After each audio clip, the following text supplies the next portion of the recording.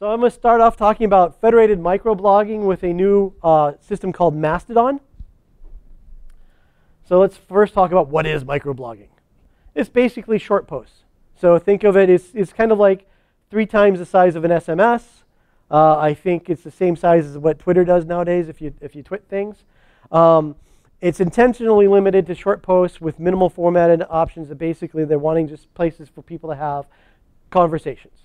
It does allow for links and pictures and animation, but there's no rich text, and that's intentional. This is a description of Mastodon from the guy that started it. I'll give you a second to read that. He's packed a lot into that paragraph or that sentence.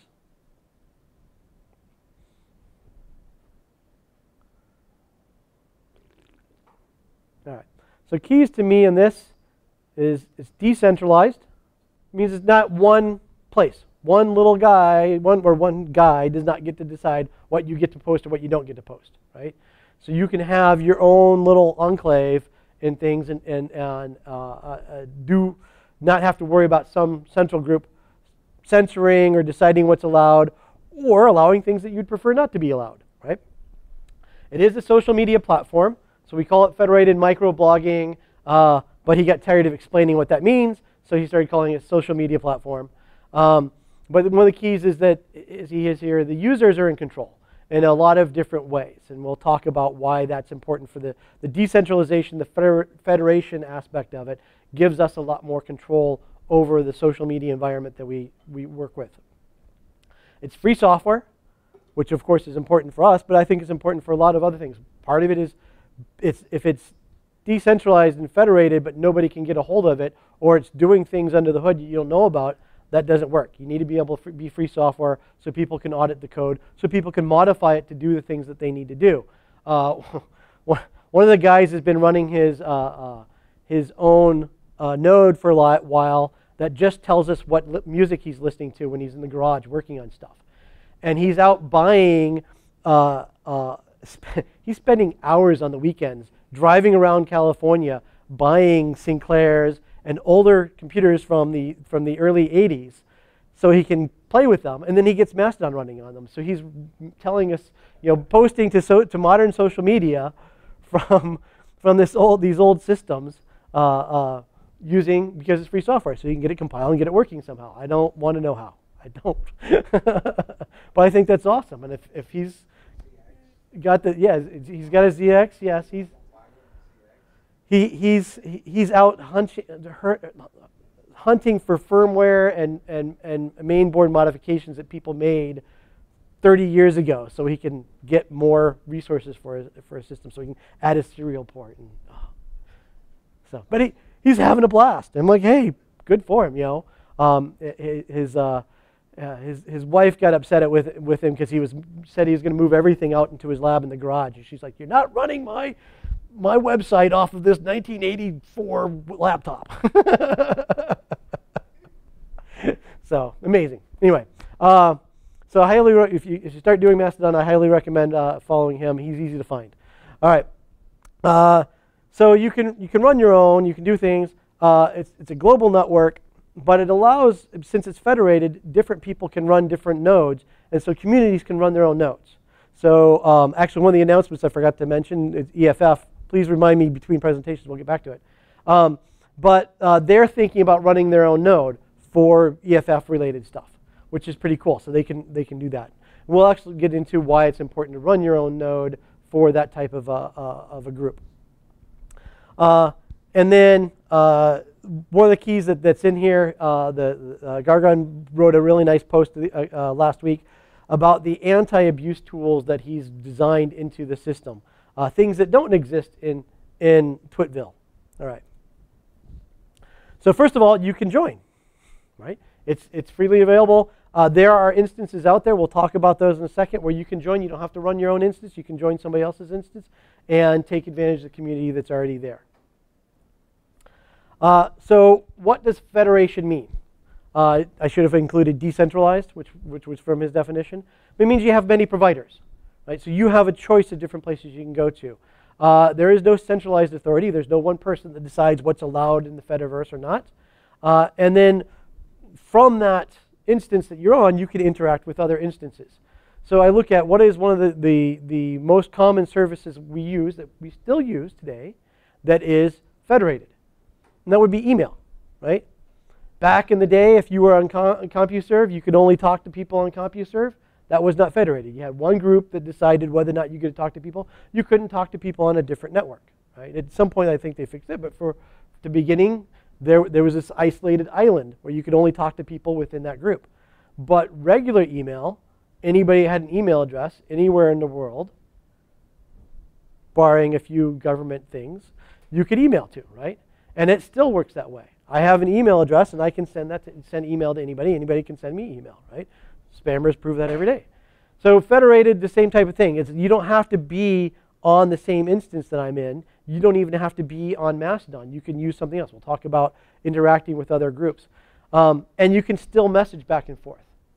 And you can still control and have access to your data instead of somebody else having full control over it.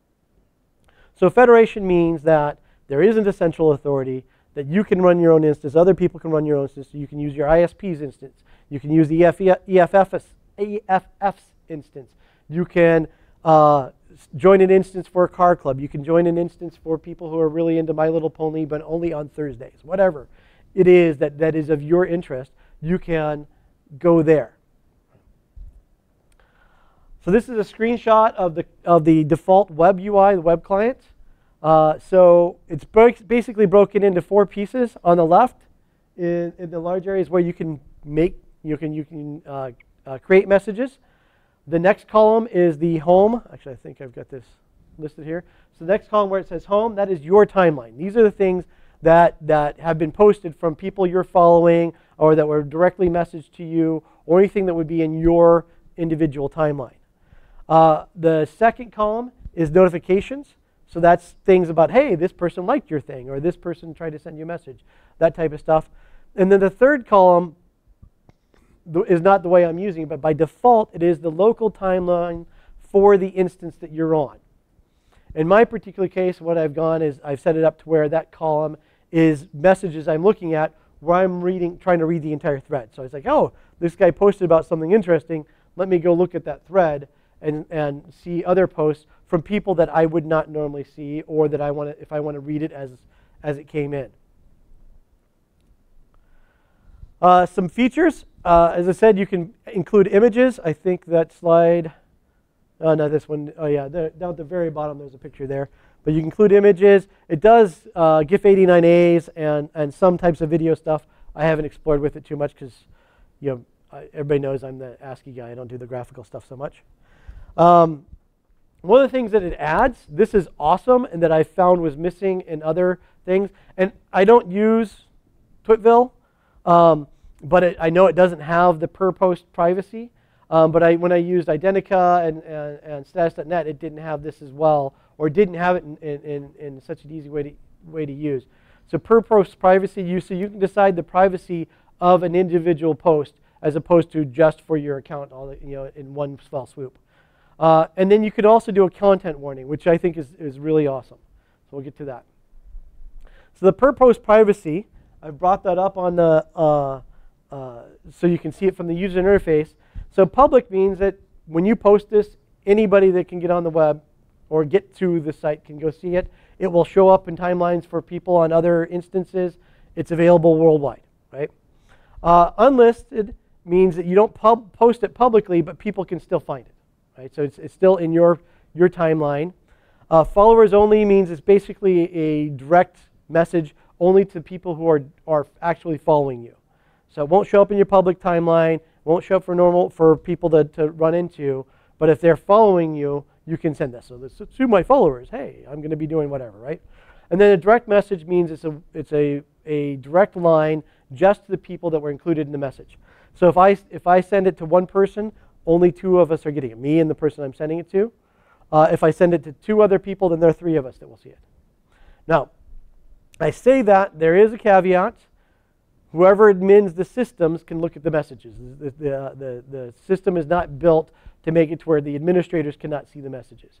So this is not pure privacy. It's not encrypted all the way across, and nobody else can look at it. But it is not showing up in your public timelines, right? And that's one of the advantages of being able to choose an instance, is you can also choose the administrator you're working with. And is this somebody you trust to be careful with your messages? Or is this somebody you think that is just going to randomly take everything you do and start posting them on billboards around town, right? So, all right, oops. So that's privacy. Then the content warning, the CW. That is a way of saying, hey, I'm going to post something, and it's not going to show by default. So instead, what will happen is it'll say there's a CW here is what they use for mentioning content warning. And so this is for like spoilers, right? If you're talking about some TV show or some sports ball thing or whatever else, and you don't want to default have what's in there. If you're going to talk about something political or something that's controversial, and you think, okay, people might not want to see it, so you can do a CW on it, and those that want to can click on the thing and see more information. It's a good way for doing not safe for work, so that it doesn't accidentally show up on somebody's screen if they're looking at you, right? Or if they're walking by your office. So anything that you want to set up to not be displayed. Bad knock-knock jokes is another thing that comes up in here, right? You put bad jokes in there. I'm not going to inflict this on everybody. You have to click on it, and it's your fault you saw it, whatever, right? And then once that's set, follow-up threads or follow-up posts also get the CW warning on them. And you can say what it is. So you can say like US politics or global politics or the Martians are coming. Whatever it is, spoilers for blah, blah, blah show, right? So you can mark what the topic is. Please do that, right? So please tell people what, why it is, or what it is that you're doing. With safe stuff, you don't need to, if it's not safe for work, you don't need to describe the thing that is not safe for work. Just say, at least not in explicit detail. Also, as a person that's using this, I see a lot of people posting like YouTube links and stuff, and they're like, it's just a random YouTube link. I'm like, I don't know what that is. Please tell me what it is, right? You will get a lot of people reminding you if you post an image, post a description for it that shows up for the alt text for the people who can't see the image, because there are people who can't see it, whether that be physically they can't see it or they're basically using a client that doesn't allow them to see it. But anyways, so CW is a really nice feature. I have no idea if other things use it. It's the first place I've seen that actually has this built into the system, but I don't use those other spyware things. All right. So they call posts toots. The other ones call it twits or tweets or whatever they call it. In Mastodon, we call it a toot. So anyway, so that's, you'll see people saying they're tooting something. That's what they mean. All right. So privacy, abuse, and harassment controls. The Gargaran's post about this really made me happy. I knew about some of these things, but I didn't understand how they work. I still might not understand the technical details, but I was glad to see the work that he's put into and the design he's put into to help work on abuse problems so that they don't get out of hand on the network. So one, you have per provider acceptable behavior. So the provider that I'm using is in Germany. It's actually Gargaran's instance. I was using a different one before, but I've moved to his. And he has to follow European law. So he's in Germany, and so his instance follows German law. He's also following French law. I don't know why, but he's doing that. So things that are illegal in those countries aren't allowed. So you can't deny the Holocaust on his instance. He will go through and delete those because they're not acceptable. And if you're doing that and it continues to be a problem, he will remove you from the instance. Say, go away and go somewhere else. You're free to go somewhere else, but you can't do that here, right? So you can say what your acceptable behavior is per instance, and the administrator can then act on that within that instance. Now, if you also have, the Holocaust didn't exist instance and wants to start posting this stuff to people on his instance, he can go, that's illegal here, and just block that instance altogether. We'll get to the per block, different blocks and stuff as well. So it's nice that you can then choose the place, the place that you want to be, and choose the societal behaviors that you'd like to have. And if you can't find one that has the things you like, you're free to set up your own instance and have yours. So you've got a short route to the admins, because you've instead of having 5 billion people working on on one single centralized instance, you have you can work on an instance. The one I'm on is one of the largest instances, so there's tens of thousands of people on it, or maybe even hundreds of thousands at this point. And if I find that I'm not getting enough response from the admins for people that are coming in and harassing me, I can switch to a different instance and have less admins. I can set up my own instance. That doesn't necessarily get me around dealing with the people who are harassing me, because now I have to do it. But you've got those options. You also have a smaller ratio to the admins. So instead of having 4 billion people and a few people on the back end, you can work it with an instance that has less people and more people working working to maintain the system. You have the local spam and abuse control, like I was describing. So the local administrators can go through and enforce what their local rules are. One of the things that was interesting, and I've linked to Gargan's post, a blog post about this, about the abuse controls, is he intentionally does not allow message quoting. And his thing for it is that most of the time that message quoting is used in this type of messaging system is to immediately blast somebody, quote them and yell at them. And he's like, by not having the quote there, so you got to think about context, or you've got to think about going through and copying and pasting and stuff on your own. He's getting people to just slow down a little bit and be less of a problem. So he's finding, apparently, and the other admins are finding, that not allowing quoting is actually helping with people regulating themselves and being less of a quick to anger type of thing. Maybe they're still quick to anger, but they're not so quick to posting. And then as I said earlier, you've got per post privacy controls. So I can send private messages, also the content warning, where I can go through and hide them from, they're not hidden from people, but they're not displayed by default, so people can skip over them if they're not interested. So blocking. So one of the things is what happens if you do have somebody that's spamming you or sending you messages you don't want. Well, you can do unfollow them essentially, and you can block them or mute them. Now, blocking them, they know that you've blocked them. You're like, I told you to stop, go away, right? And they'll get a message that says you've blocked them. But you can also just mute them, and then they don't get a message that they can't send you messages anymore. It just goes to dev null. Go away, I never want to see this stuff again. And you can do that per individual. You can also mute a conversation. So let's say you started a post, and you're tired of hearing about whatever happened in that show 3 weeks ago because you've now watched 2 more episodes. So you can mute that conversation so you stop getting follow-ups from people who are just catching up to you, whatever, right? You can hide a domain altogether so that doesn't come in. And then coming soon, and actually coming soon might have been a couple days ago because he just had a release. He's adding text filters, so you'll be able to filter based on keywords and stuff. Oh, I forgot to add this in here. It's one of the other things he did for content control is there is no indexing of the messages altogether. There's no way on the server side to search all the messages. So you can't basically keybow yourself or your company and start jumping in on things. Now they do allow hashtags, and they index the hashtags, but they don't index the rest of the message, so you can't search on it that way. And part of it is to get it to where you don't have instant global phenomenon with things. They're wanting to keep things more local to that instance, not necessarily local geographically. Now for moderation, one of the things that is you have to let people know if somebody's harassing you or if somebody's doing things that don't meet the community guidelines, the admins aren't looking at every message that comes through. They don't have a global search. They can't go through and look at all that stuff.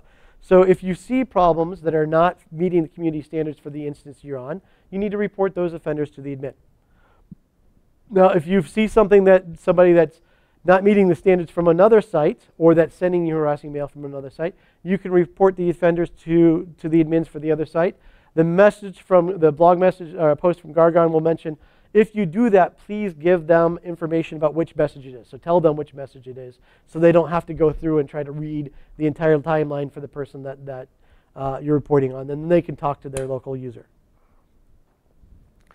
So ActivityPub. One of the things that makes all this possible is ActivityPub. This is a W3C standard that Chris Weber, who also started Media Goblin, for those of you who know that, and Evan Pomerodoro, I can't remember his name, who created status.net and pump.io, and a couple of other people worked on. And it's basically a mechanism for allowing one publishing system to talk to another publishing system. So as it turns out, we'll get there, Mastodon is not the only microblogging system using ActivityPub. And there's another one that I'll mention at the end. Well, you can then post between those two systems. So from, in fact, actually just came out as an announcement today, GNU Social is now using ActivityPub for authentication. So I can go through and subscribe to a GNU Social account to follow them from within Mastodon and vice versa. So you don't have to, if I decide that this guy in Berlin is really annoying me and I don't like his software at all, I can go use a different software that's also doing ActivityPub and still get the same effects and still interact with people who are using Mastodon, even if I am not doing so directly myself. And then there are other services, not just microblogging. I'll get to some of those. All right. So choosing a server. At joinmastodon.org, blog.joinmastodon.org is where the blog post was. But joinmastodon.org, you can go through and say, hey, I am interested in getting an account. And it'll give you a drop-down where you can say, hey, this is the type of thing I'm interested in. So I chose, for the example here, to choose sysadmin. Most of you know that I'm a system administrator, have been for much of my life. And then I chose English instead of German, yes, but I figured you guys could read the English part better. So I chose those two and said, here's some different servers that might be in there. Now, I know from experience, some of them are just generic servers that end up in the list, and you just get lumped in with other things. But there also might be, so for instance, they also have, I'm interested in privacy. I'm interested in politics. I'm interested in horses or dogs. There was some animal that was there that was a possibility too, right? So you've got these things. You've got different languages, and in some cases, like I had put down at one point, I was interested in cars and speaking German, and it came back with, oh yeah, here's this, just the one that we recommend to everybody. It didn't have anything specific for that particular combination. But if it had, that would have been really cool, had that been what I was actually interested in. I was just testing it, but so anyway, so you can do that. But also, if you know people that are on a particular instance, you want to say, oh, okay, like let's say everybody in Plug wanted to be on a particular instance, we could all create accounts on that particular instance. Clients, so the Mastodon web UI, the web interface, is the interface I showed you earlier in the presentation. That is customizable. I haven't done too much with it, but it's customizable as well, so you can have different columns. I've mostly left it the way they've got it. Tusky is an Android application. It's the one I use. There's a couple of other ones. I have used Mastolab in the past. It wasn't doing what I needed to, which is why I moved over to Tusky. Tusky is also available in the F-Droid repository, so you can get it it's free software, so you can get it directly from F-Droid without any extra things in there. It is available through the Google application store, whatever they call it nowadays, Play Store. And it's actually available in the Play Store before it's in F-Droid. The reason is because when they submit it, they say, okay, we're done, and they've submitted it into Android, and it's gone through all the checks there and some other things that they do. Then the F-Droid group takes it and they recompile it and do some testing on their own. So it actually ends up generally in the Android store a couple days before it ends up in the F-Droid store. I'm still getting it from F-Droid because I'd like to be more certain that it's actually compiled from the source code versus having extra stuff thrown in there, because I don't need spyware. We have plenty of that already. There's an Amarok for iPhone. I was talking to somebody yesterday who said that Amarok wasn't quite working right. And then they also annoyed me because Amarok with a K is the media player for KDE. So, choosing a like-sounding name for a completely different thing. And then I just did a search and ran into Whalebird, which is available for multiple platforms, desktop platforms. So it does Linux, Mac, and Windows is what they were listing. I don't know if it does BSDs and things like that as well. But actually, if we come back to here, the bottom one on the sign up for the screenshot I did is a BSD network. So for the BSD guys, there's a place to go hang out. I can't read from here how many people they say they've got on there, but oh yeah, you can 501. So you could be 502 for BSD if you want to. All right. And then I've mentioned a couple times you can run your own instance, right? So you can make it what you want. If you've got a group, you're like, hey, the Sunday morning park family people, whatever, right? You want to go create your own instance. You want to create an instance for your local community around the park that you go to, or for the people that go hang out at a particular Irish pub on Wednesday nights, whatever, right? So you can go create your own instance and set that up. It's free software, so you can go through and make changes to it. There are some people that are doing that. Gargoyle, I know, has taken changes upstream. And I'll mention another instance, or another microblogging tool that says that part of the reason for this other microblogging tool is it's simpler. The Mastodon setup includes a whole bunch of different services that you have to set up to run in order to run it. And the other one's like, yeah, we'll just do it with 2 services and be good. So you also have your choice in complexity of the environment you want to use. So Plurama is the other one that I was talking about. So Plurama, and they also do Plurama FE, which is front end. And then the kind of cool thing is they actually can use the Mastodon front end for their back end. Because like, yeah, it's just doing API calls, and we support the API. So yeah, go ahead and use that if you want, right?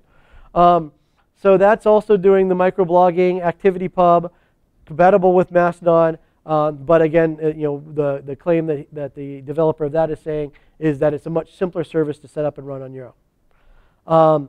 And then Plume is a blogging interface that's coming up. So for longer type of text, part of it is I don't pay attention too much, but I guess Medium is a common blogging form thing that people use. Last time I looked at something was LimeGerbil was still around, or whatever that was called. And they've recently changed how they're doing things, and they're throwing people off, and the community is getting rather upset at them. And I think that's where Plume came from, is so you can have a common blogging platform people can use, but it's still doing it's still doing ActivityPub. So the thing that they're talking about is you do your long form blog on Plume, but then the comment section is Mastodon. So which is pretty cool. And that's the type of thing I've been wanting to see for a long time. PixelFed is meant to be a image sharing network, so replacing Instagram or those types of things. And then PeerTube, as you might be able to guess, is meant to be a YouTube replacement where you're running your own instance and people are sharing videos. One thing, though, the PeerTube people is they did not put the effort in to community behaviors like Gargon did for Mastodon. And so they've been getting a lot of feedback on that. Some of it, I guess, apparently unpleasant. I've been staying out of the drama because I don't care about the video stuff so much. But amongst the things that they didn't do was how do you deal with people who are abusive? So what happens when all the YouTube commenters show up on this interface?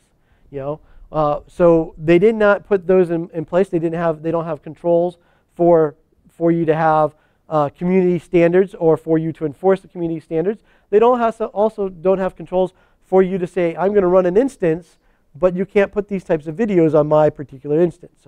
Or if I see something that I don't want on my instance, I don't have a way of deleting it. And those types of controls you need to have, right?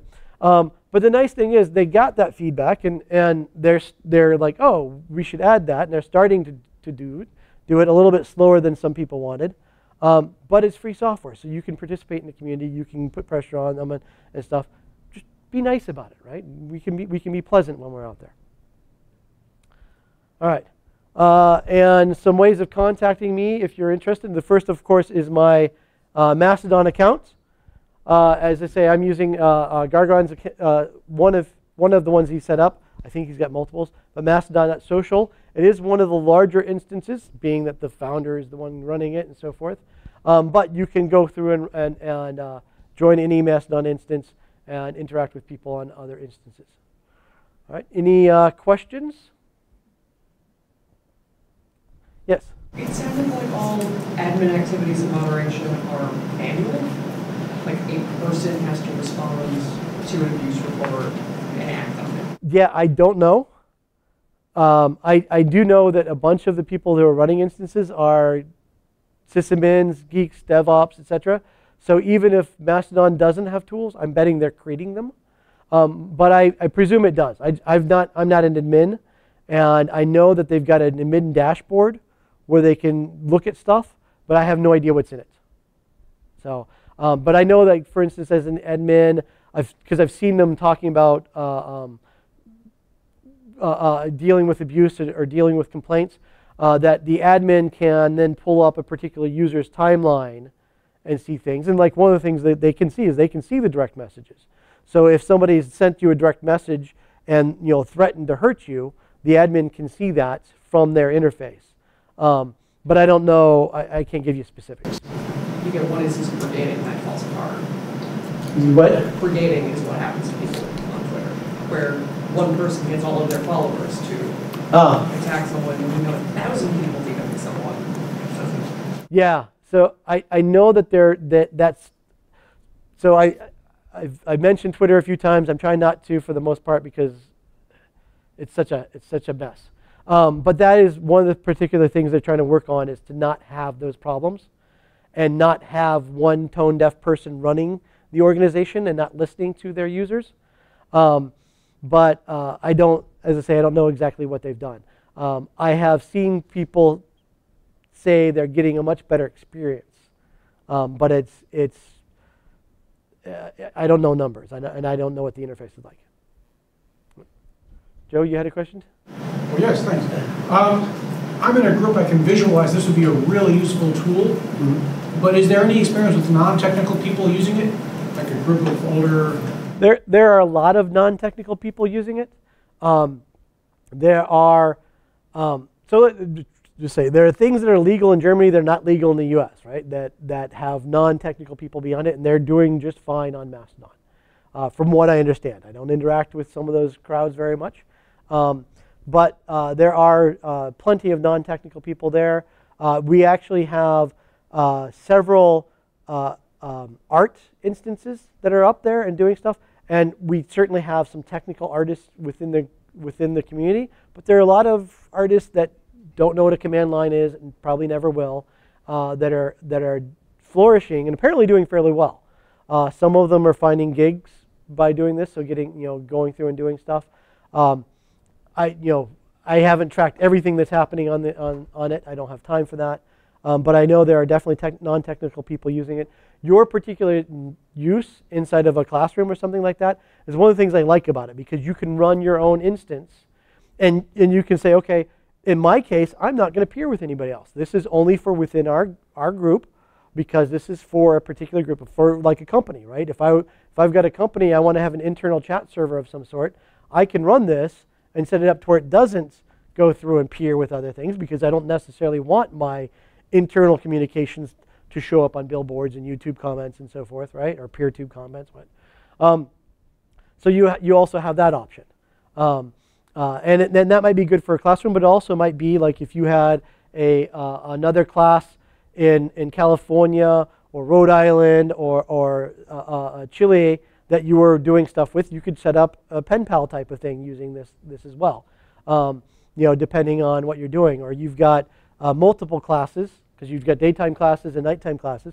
You could set up a system where the students from all the classes could interact, and they could continue using it semester after semester and say, oh, I remember that particular error when I took that class. Let me go look at this, right? And that's a way of a tool for you to build community using this. And since it's got, if you can make it available publicly, since it's got web clients and it's got phone clients, you can then let people use it from the platform they want to use it from. So, all right. Any other questions? No? Well, thank you very much.